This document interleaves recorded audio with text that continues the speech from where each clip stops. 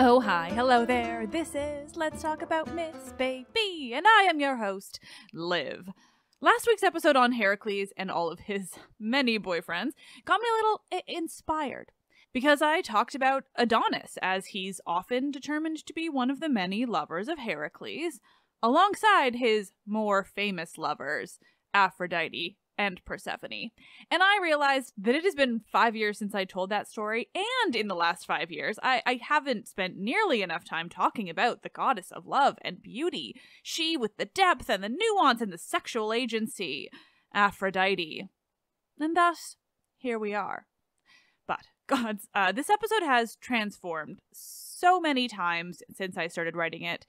First, I thought, let's talk all about Aphrodite's lovers, and then I realized that I desperately wanted to cover Aphrodite's origins in the Eastern goddesses, Inanna/Ishtar and Astarte, and then I realized I needed more time for something so deep as those, so I went back to the lovers, and then, gods, finally, I realized that there was more than enough on Adonis alone.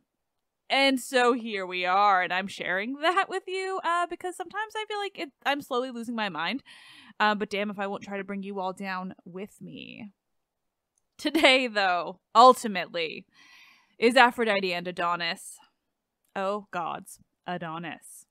Still, before we dive into the absolutely wild stories of Aphrodite and Adonis, I want to let you know that I'm going to be doing a anniversary Q&A episode of this podcast, because in just a couple of weeks, we're going to hit the 6-year anniversary of this show, which is just absolutely wild, and obviously something that I want to mark with a special episode, as I do every year. And it is also because the day around the time of this anniversary every year I come to the same conclusion, but in this case, the anniversary episode is the day before my own 35th birthday, and thus I want to take a few days to myself without writing 6,000 words of a script. So we are doing a Q&A, but not just any Q&A. I also want to hear what you love about the podcast, how long you've been listening, what your favorite episode or moment is. Basically, I want you to ask what you want to ask or tell me what you want to tell me, and I'll just read as many of the messages on the podcast as I can. Like I did for that 4-year anniversary too, I want to add in some clips of people's favorite moments, so let me know. You can submit your questions or whatever else that you want to share through the form at mythsbaby.com/questions. As always, it's linked in the episode's description, and please have your questions or notes in before July 13th, around that time, so that I can put everything together in time for this anniversary episode airing on the 18th. And with that out of the way, let's get right into the woman who started it all for me, my favorite Olympian goddess, and the one I think is far and away the most interesting, our very own Aphrodite.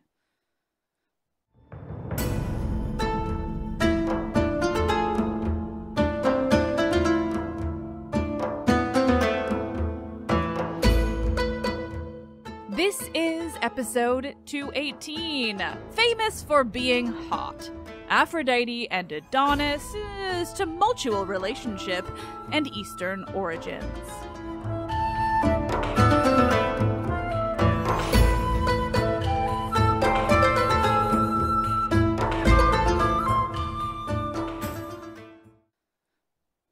The story of Aphrodite and Adonis is a fascinating one. It's one of the most famous, I would say, in myth, with Adonis himself having become one of the most famous mortals of Greek mythology. Broadly famous for being the most beautiful man. I mean, gods, we use the name Adonis to describe a beautiful man. But the stories we have aren't actually found in any detail in very ancient sources. Instead, we know that their story was definitely ancient, very ancient, but in terms of what survives as stories for us to tell, it tends to be sources from closer to the Roman period or late Hellenistic broadly, if not after the Roman period even. And what that also means is that the stories contradict the living fuck out of each other, as is the case with sources like this. And isn't that everyone's favorite part about Greek myth? No? I mean, it's become my favorite part, so it's just confusing and weird and consuming and contradictory, and gods if it isn't interesting, and thus I ramble about it to you. What we do know for certain about their story is that Aphrodite is, like all the Olympian gods, fickle as fuck.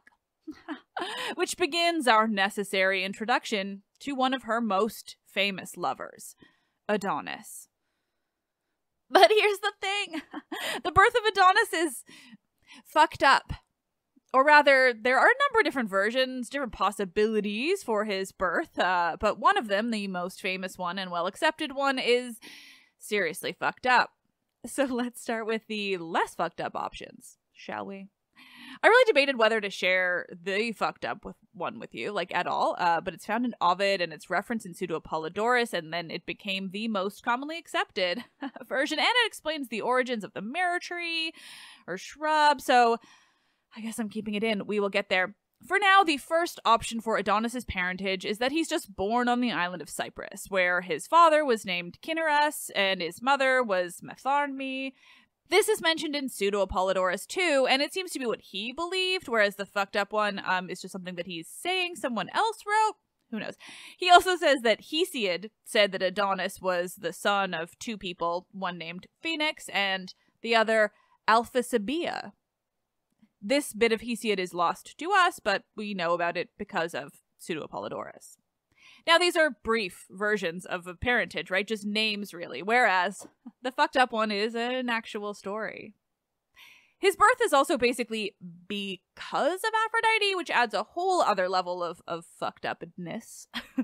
And, well, I don't want to actually tell you the story myself, so I'm just going to read to you just a couple of sentences from Pseudo-Apollodorus so that you get the idea, and I don't have to find details or try to make it sound entertaining and not horrifying. Also, the story appears in far more detail in Ovid's Metamorphoses, Book 10, which is coming up fairly soon in a reading episode, so if you are desperate for more of this, you can listen then. In the meantime, trigger warning, because it's fucked up. There's definitely assault in here, and probably the nastiest level of incest that I've ever read in Greek myth, and it's all caused by Aphrodite. It's not a long quote that I'm going to read, so if you want to skip it, you can probably just hit the skip ahead button once. And with that absolutely glowing and not at all concerning introduction, here is how Pseudo-Apollodorus describes Adonis's origins. Quote, Phaeus, king of the Assyrians, whose daughter was Smyrna, because of Aphrodite's wrath, for she did not honor Aphrodite, Smyrna developed a lust for her father, and with the help of her nurse, slept with him for 12 nights without his knowing it. When he found out, he drew his sword and started after her. As he was about to overtake her, she prayed to the gods to become invisible. The gods took pity on her and changed her into the tree called Smyrna. 9 months later, the tree split open, and the baby named Adonis was born. So yeah, it's gross and horrifying. And anyway, while those are all the ways of how Adonis came to be born, this version seems to be the most widely known and accepted. And, it's the most incesty one, too. Adonis is very famously known as the son of this woman named Smyrna, and this connection to the Assyrians, that's going to come up later. His birth is more often than not linked to the tree and the incest. But fortunately, it's him who we're concerned with today, and not his conception, so we don't have to dwell too long on how he came to be born.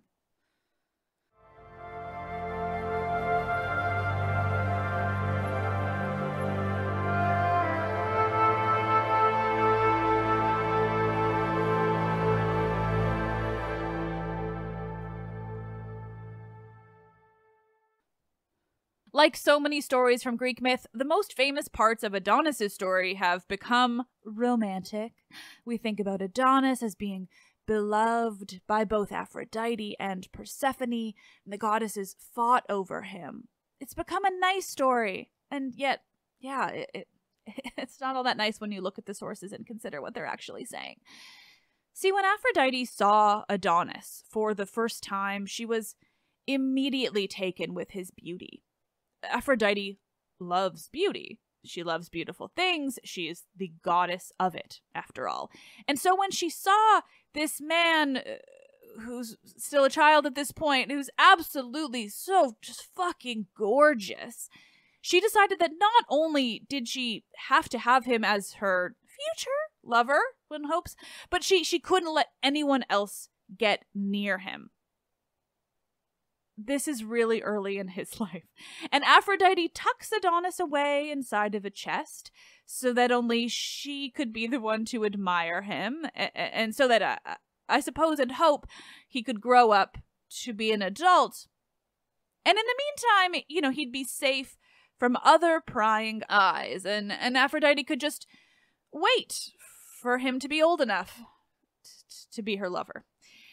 And yeah, it's just about as weird as it sounds, except that it gets weirder when Aphrodite has Adonis in this chest, but she eventually gives him to another goddess for safekeeping.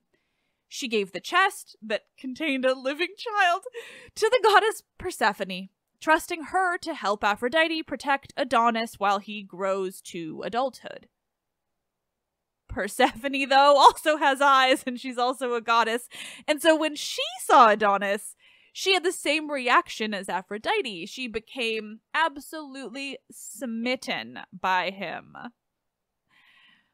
And again, now we have to just kind of trust and assume that he grows to be an adult. Go with me on this, because it isn't long before both goddesses are just fully fighting over who gets Adonis. Aphrodite is certain that she has claim to him. I mean, she stole him away and trapped him in a chest after all, let alone the fact that she caused him to be born. So obviously, he belongs to her. Cringe. But Persephone's got him now, still in this chest, I guess, so since Aphrodite entrusted him to her, and so because of that, she too decides that she has a claim over him as well. And no, at this stage, at least, as far as we know, no one has asked Adonis what he thinks of the situation. They will eventually, kind of. The goddesses are fighting between themselves over him, and their fighting gets to be so intense, that Zeus is called in to mediate things. And, well, Zeus decides that the most natural solution is essentially to divide Adonis's life up into thirds.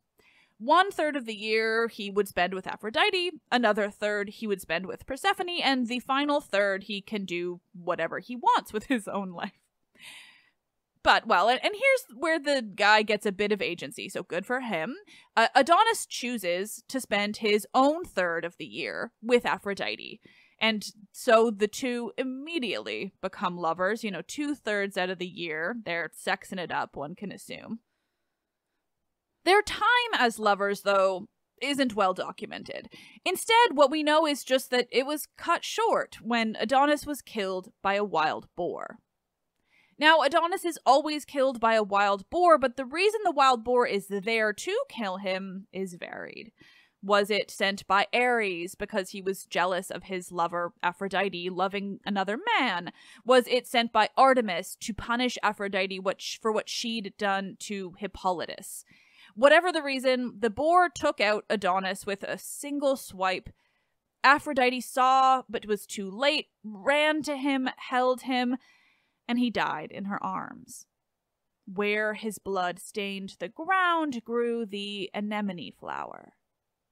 Now, in some later versions that we have of this story, it's suggested that maybe Adonis was created to punish Aphrodite, whether it was intentional on his part or not, but it's for what she did to his mother. She caused his mother's ruin and the horrible nature of his conception, and so it was a punishment to the goddess of love that she would love a man destined to die that way. One of my sources, a book called Aphrodite by Monica Cyrino, actually suggests that after his death, he, unsurprisingly, ended up in the underworld, but there he got to live kind of full-time with Persephone, which is just then further punishment for Aphrodite.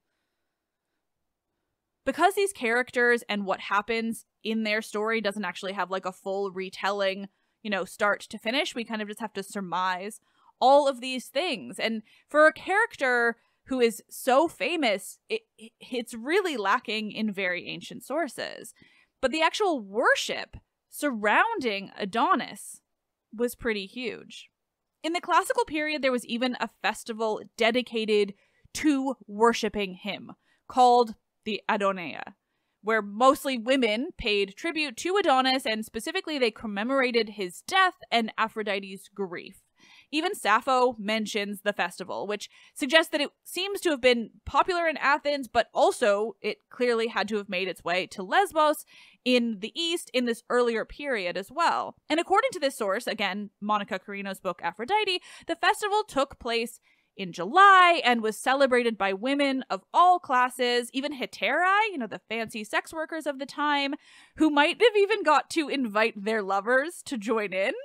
So fitting, so Aphrodite. The woman would then plant what they called gardens of Adonis, quick-growing plants that they would plant in these baskets or shallow pots. And once the plants had sprouted, they would take them up to the rooftops of their homes, where it was, the absolute hottest. And in that heat, the plants would immediately wither and die, symbolizing Adonis's death. And the women would mourn them, just as Aphrodite did Adonis. Cyrino goes so far as to emphasize how important it was that the women climbed a ladder to reach their rooftops to participate in this aspect of the ritual. And a ladder, which in ancient Greek is just called the climax, just feels very, very fitting. And this is all depicted on pottery of the period, which also shows how important it was to the culture. And the ladder serves also to symbolize this bridging of the gap between realms, the living and the dead. The festival would continue with the women enjoying feasts and wine and celebration, and that portion was in honor of the time that Adonis would return from the land of the dead to spend his time with Aphrodite. Gods, how fascinating is all of that?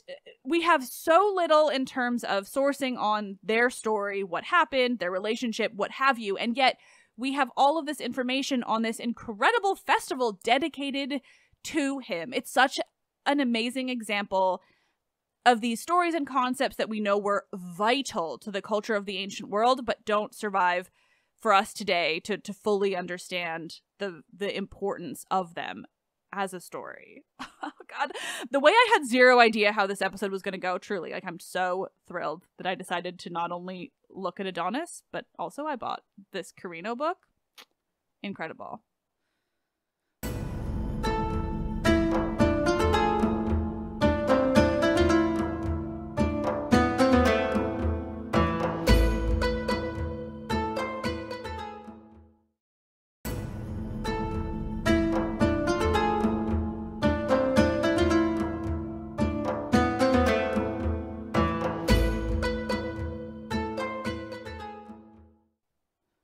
And now, as I really briefly mentioned at the top of the episode, one of the most interesting aspects of Aphrodite also comes from her origins as a goddess.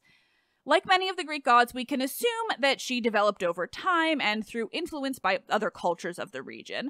But unlike a lot of the other gods, we have a lot of clarity into where Aphrodite almost certainly originated. See, Aphrodite has roots with two Eastern cultures that came long before the Greeks, the Mesopotamians and the Phoenicians. She can be linked pretty clearly to the goddess Inanna from Mesopotamia, who went on to be called Ishtar with the Assyrians and the Babylonians. And that name is a bit more recognizable today. Fun fact, it has nothing to do with Easter. Don't let anyone convince you otherwise. And she also is connected to the Phoenician goddess Astarte. And I want to devote an entire episode to talking about these three goddesses, but it's going to take a lot of deeper research. And thus today, Adonis. Still, while I have every intention of leaving that to this future episode, my plans today were disrupted because, well, it turns out that Aphrodite's link to Adonis is also deeply connected with Inanna and Astarte.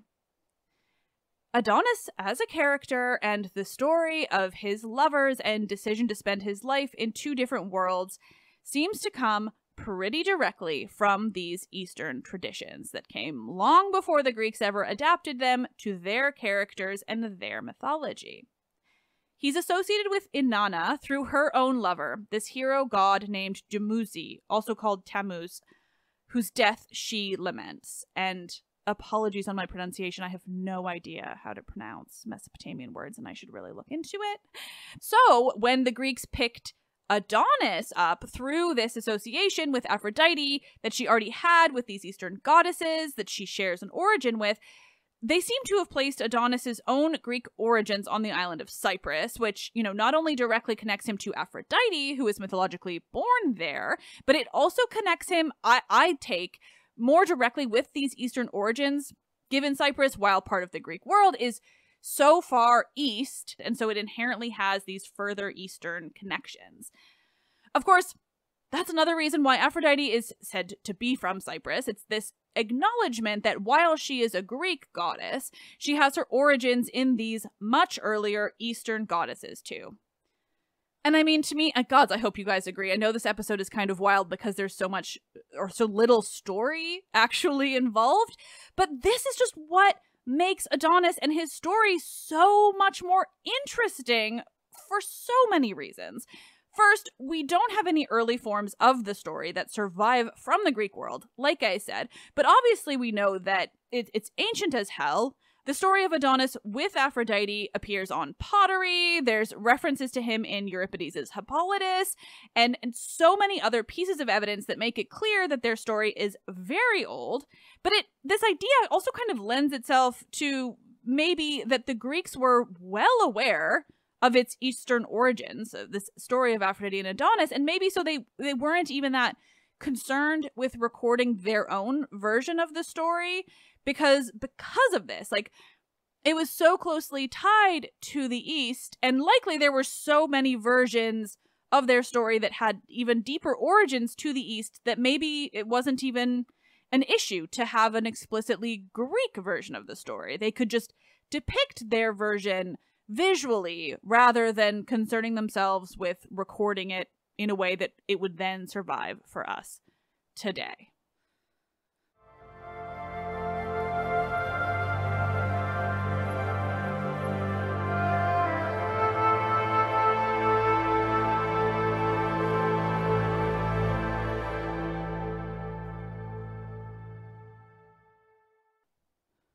And finally, we're going to finish off today's episode on the goddess of love and Adonis, this super hot man she fell in love with and treated very weirdly. That's saying it kindly. Because of the importance of Adonis, contextually and historically, there are some absolutely wild things that have been said about him in the ancient world. Just ancient writers had so much to say about Adonis, and sometimes Aphrodite too, and I want to share them with you all. All of these quotes can be found on theory.com, and I've linked in the episode's description.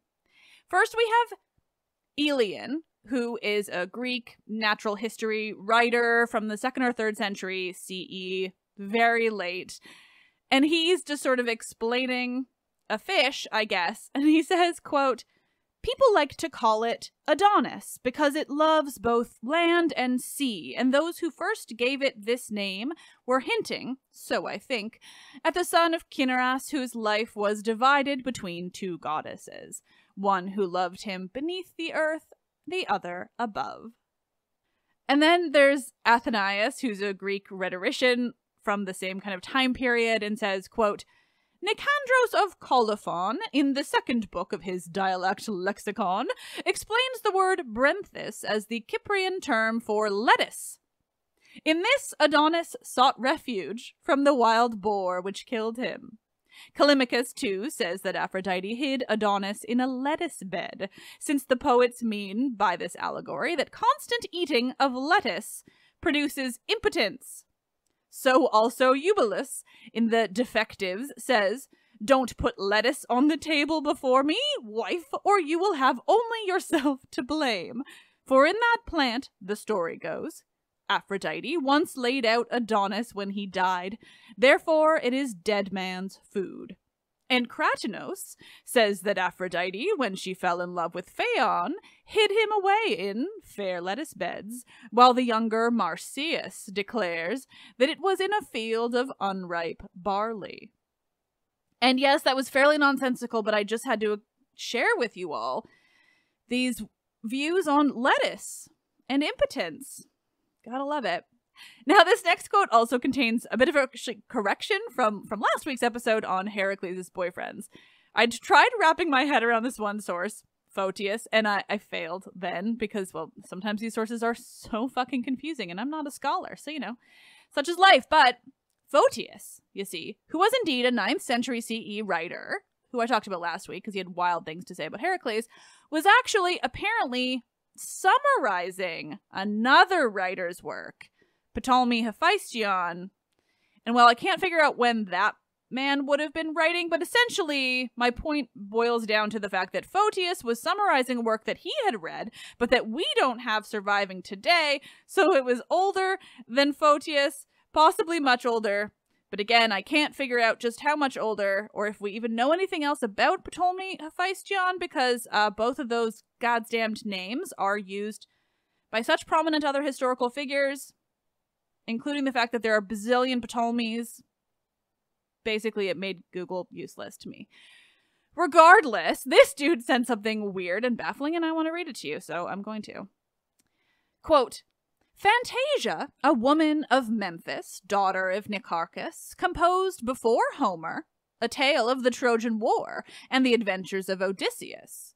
The books were deposited, it is said, at Memphis. Homer went there and obtained copies from Phanetes, the temple scribe, and he composed under their inspiration.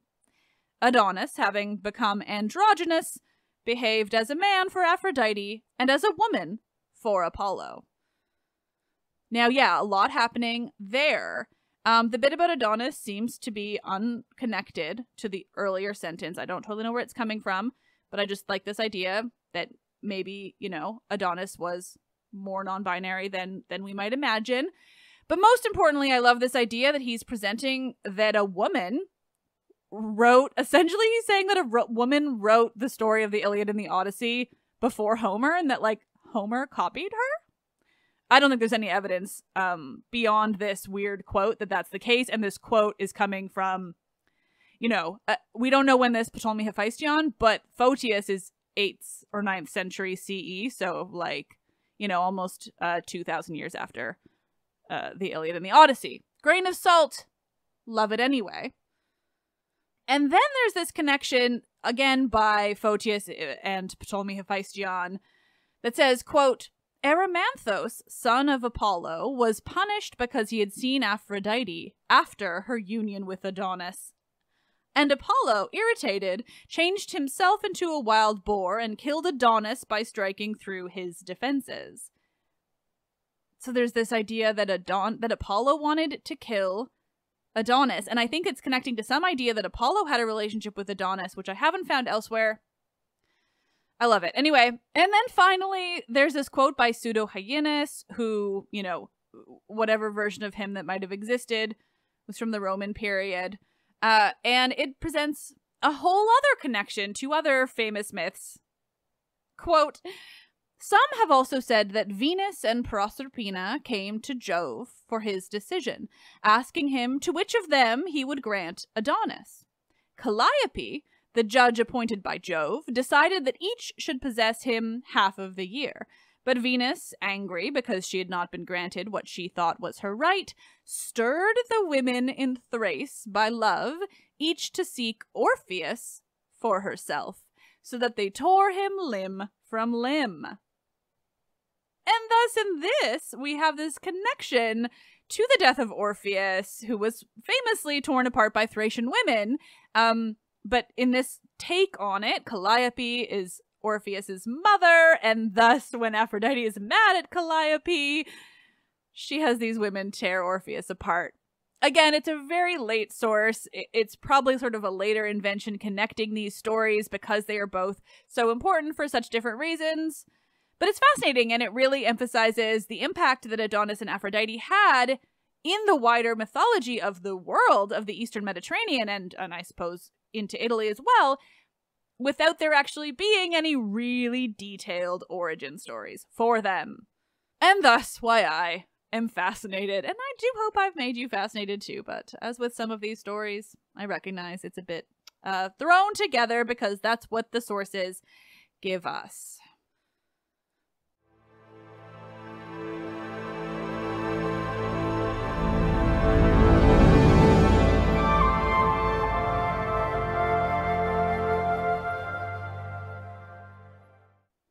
Nerds. Thank you as always for listening.